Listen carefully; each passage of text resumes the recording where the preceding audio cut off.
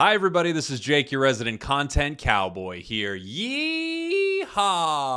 Belt! Why would I have a belt? I don't know. I have to first start this video by saying I was wrong. I was wrong and I'm sorry. I'm so freaking sorry that I was wrong. I don't know how wrong I am, but every day I learn I'm wronger and wronger. This Lucario build is bananas. B-A-N-A-N-A. I won't even finish it. You know how it goes. This Lucario build is bananas. B-A-N-A-N-A-S.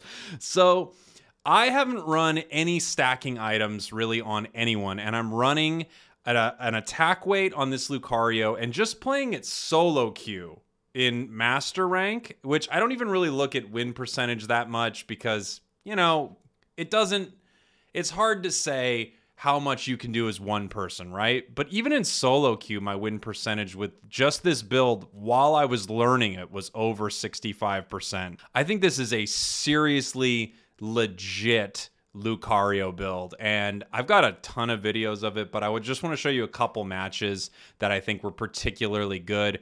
Basically, I'm a huge bully in lane, and then we are just shoving it down their throats. I'm scoring a ton, stacking that attack weight. Let me take you into those games. I seriously think this Lucario build is sick. I love it. Here we go. We can take a look at two games here, one where I went top and one where I went bottom with Lucario. I'm running a focus band, score shield, and attack weight. So I'm dropping buddy barrier. I know, it's insanely controversial, but let me tell you, this has just been brutal.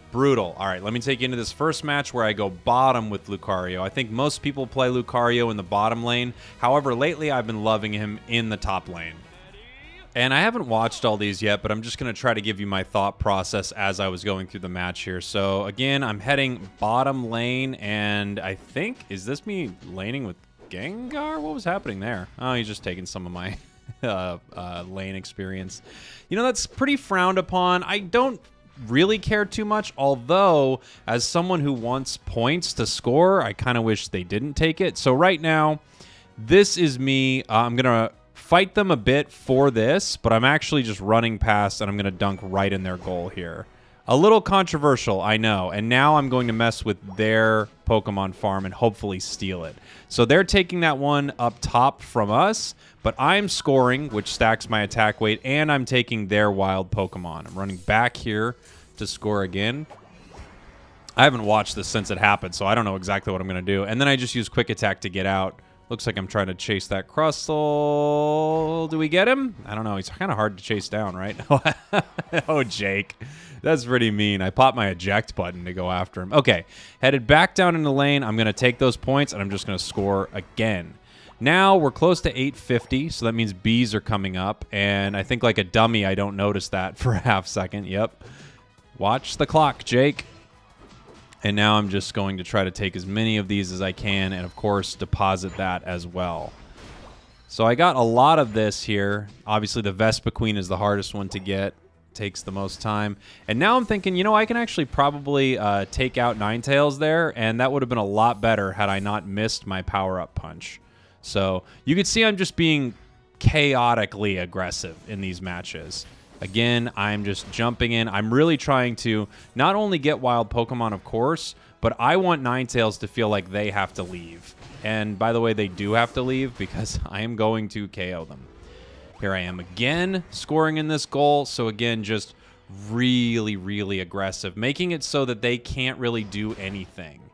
And right here, I just want to pull him out. Oh, I see Greninja's coming. I have to leave. I decide not to. Ooh, that feels like a mistake. Oh no!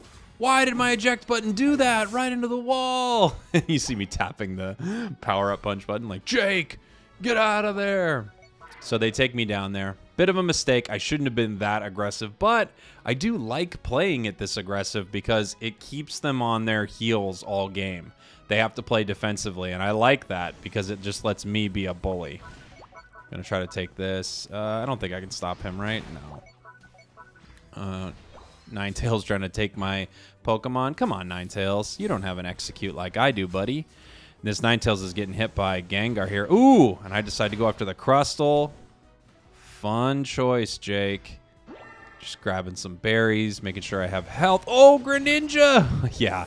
Yeah, Greninja. I absolutely want you. And I'm taking Bone Rush as well. So it's Power Up Punch and Bone Rush. And, you know, the big thought here, geez, Jake, you are being so aggressive right here. You're going to get yourself KO'd again. That was too much. If I had my eject button there, that wouldn't have been a bad play. But not having my eject button, that was too aggressive. So my thought here is I stack a ton of attack early. Right now I'm just grabbing this so that I can help with Dreadnought. So my thought here is if I have this buff... Wow, that was a weird miss. If I have this buff, I can steal Dreadnought easier.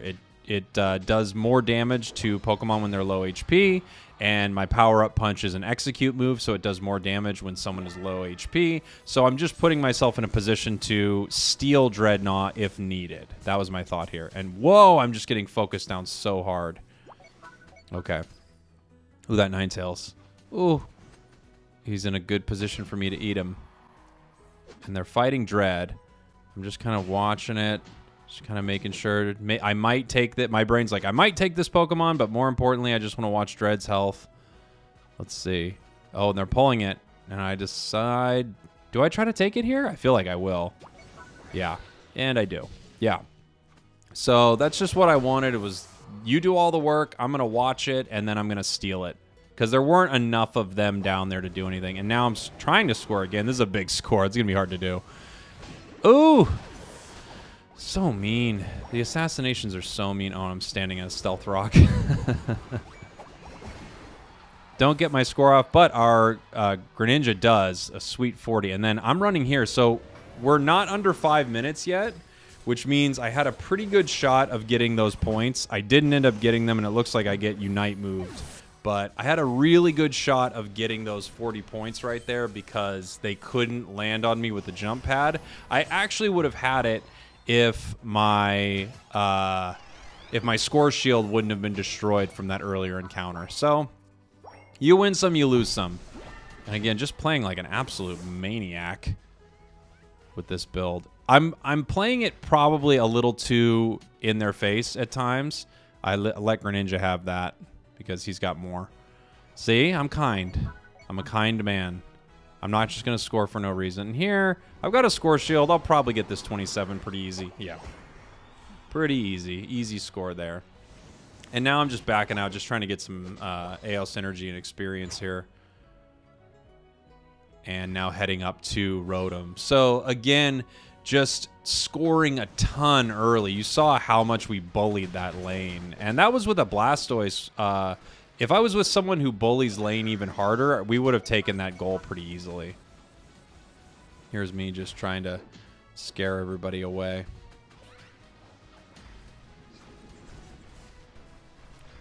Let's see. I'm going after Pika? No, he's too far gone. Crustal's one of those Pokemon where you're thinking, yeah, I'm going to chase down this Crustal. You'll never catch him.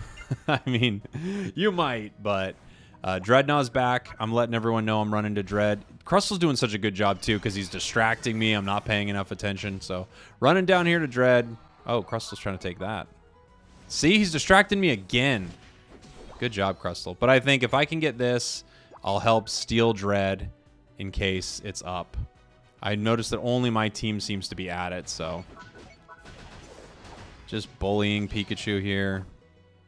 Had to pop their eject button to get out, and we got Dread. So their team was dealing with Rotom in the top lane. Their Crustal was running around doing Crustal things, so no one was there to stop us at Dread.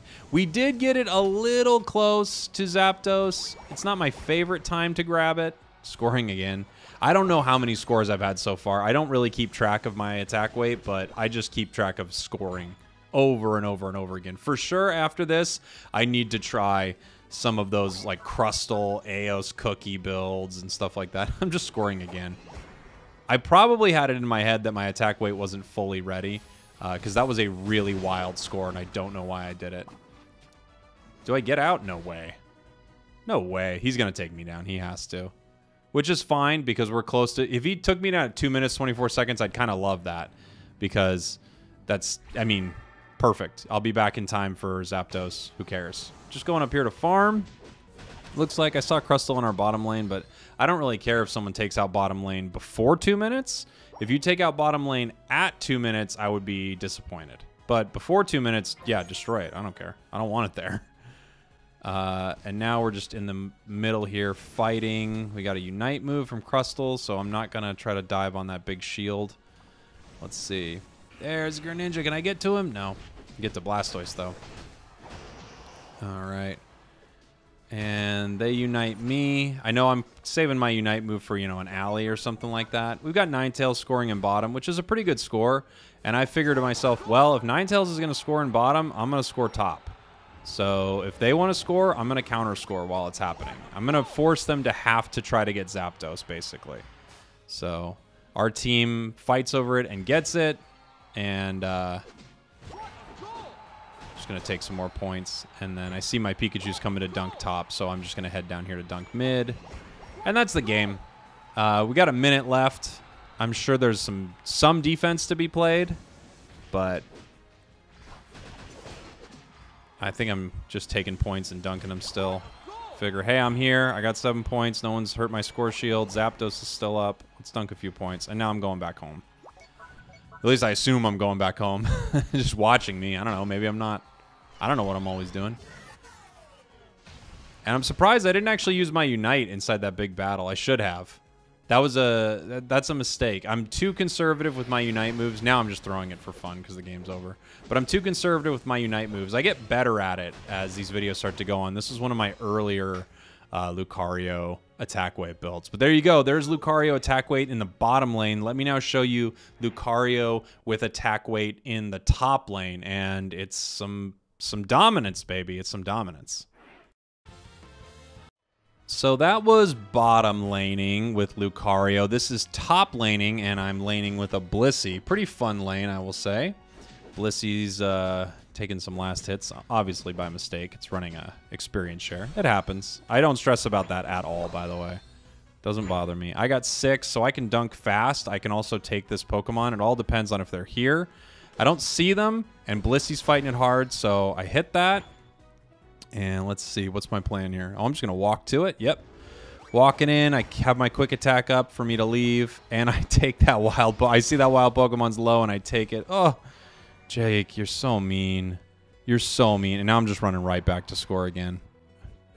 I bet I'm going to try to take that wild Pokemon, honestly. Scoring again, and their jungler's here to stop me that fast. So I pop my eject button, get out of there. Their jungler literally has left the jungle to deal with me.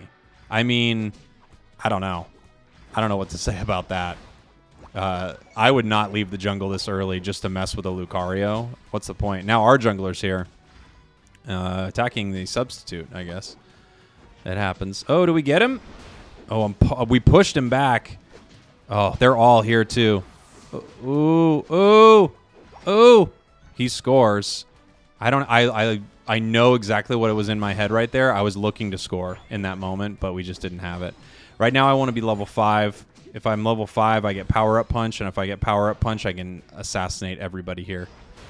Punch that Greninja. Oh! Hit the Corphish? Come on, game. You got to give me that Assassinate. That's an Assassinate, baby. Okay. That just missed everybody. And now I'm just going to dunk some more points. Again, just stacking my attack weight, making it so they never feel safe. Oh, beat Slowbro. I'm just scoring again. I don't know all the rules with attack weight. I remember at one point there was some talk as to whether or not you could just score repeatedly. And truly, I have no idea. But what... Oh, no, Greninja. Oh, Greninja. Do I get him? Do I get him? I'm not sure. Honestly, as I'm saying this, I don't remember what happens. So... Obviously, I want Greninja bad. I'm, like, really focusing Greninja here. Oh, I don't think I get him. Nope. Get Machamp. I say there's 2 of them there. I'm not going to do it. I'm going to get Machamp. So, fighting him here again. And all I'm trying to do is dunk points. Dunk, dunk, dunk points. And then I see Wartortle scoring. I let everyone know I'm heading to the bottom. And that is a top lane, baby. That's just... Ugh. Mean top lane. Destroying their goal. Enough time to make it down for Dread. Mean top lane, for sure. And, you know, their jungler was wasting a lot of time up there.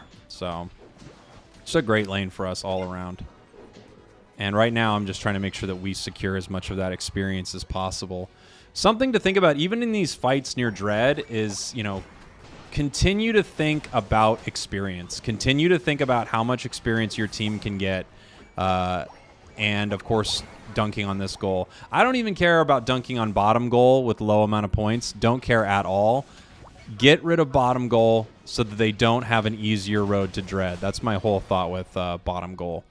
Right now, we were just this is a great match for us. I mean, we were just running wild here. Blissy's a really awesome lane partner for Lucario. A lot of people are great lane partners. The only people I don't love in lane with Lucario is sort of an attacker type. You know, Blastoise is a defender. It does pretty well, but, you know, I don't really want to be in lane with Cinderace or something like that when I'm Lucario. I want someone who has more control. I would love to be in lane with Wigglytuff, Alolan Ninetales, Mr. Mime, you know, people with tons of control, the ability to move enemies around. Snorlax, I'm sure, would be a brutal lane. Eldegoss is great because it keeps Lucario alive to an insane degree. And right now I'm just focusing down this Rotom. I don't see enemies around anywhere, so I'm not super stressed about it at all. Taking it quick, using that power-up punch. And, ooh, Greninja just has a tap of life left. Let's see. We're pushing down this alley. Sometimes when I push this alley, I like to throw my Unite move down it. Let's see if I do that. It looks like I'm going to do it. Yeah. So I just throw my Unite. Helps get some KOs, and then hopefully more using my ability. And look at that. We just pushed that goal in hard. So this is just one of those matches where we're, you know, we're hurting them. And I'm thinking, well, as long as I'm hurting them, I'm taking their jungle.